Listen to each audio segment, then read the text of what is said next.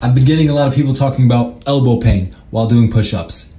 I got a quick fix. So basically when you're doing push-ups, most people just keep their hands out straight. And yeah, this could over time lead to elbow pain because, you know, the wrists, think of them as feet. If your feet aren't turned out in a squat, sometimes some people deal with knee pain. So all you can do is turn your wrists out and then most importantly, grip the floor like this while you're doing your push-ups.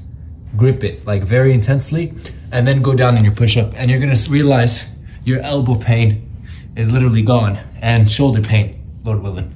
So if you found any of that information to be useful and you find out it worked for you, give this video a like, share it with your friends that are dealing with any shoulder pain or elbow pain, and yeah, peace out.